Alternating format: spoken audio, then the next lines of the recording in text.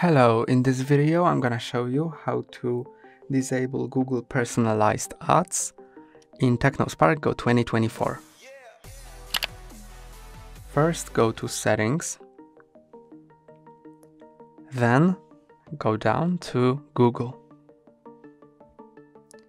Now go to All Services tab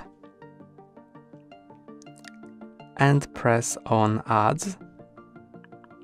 And now you can delete advertising ID, which will disable personalized ads. Press on Delete Advertising ID and press on Delete Advertising ID again to confirm.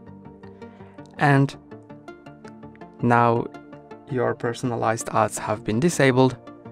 To enable them back, press on Get New Advertising ID.